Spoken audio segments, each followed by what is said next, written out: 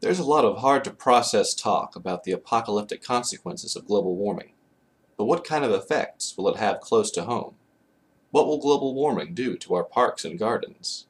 It might seem like warming will be good for plant life with more CO2 in the air, and that may be true long term, but on an immediate level, global warming will bring change. Change, generally speaking, is not good for the kinds of plants we love and nurture.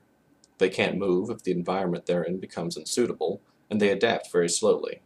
But some plants are built for unstable and disturbed environments. Weeds and invasives. These are the kind of plants that will reap the benefits of increased CO2 and decreased competition.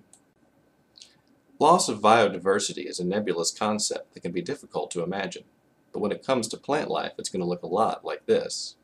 Invasive species are already a huge problem by themselves, and with global warming adding further pressure to our native plants, the problem will only get worse.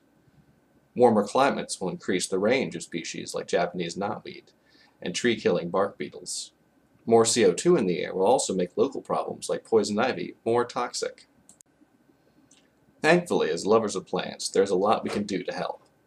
Plants are still the best way of taking carbon out of the atmosphere back into the ground, and by caring for them and promoting them, we're helping at least a little bit.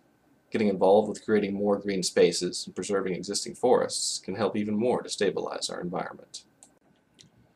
Global warming is a fixable problem, and with your involvement, future generations of plant lovers can enjoy the same gardens and forests as you do.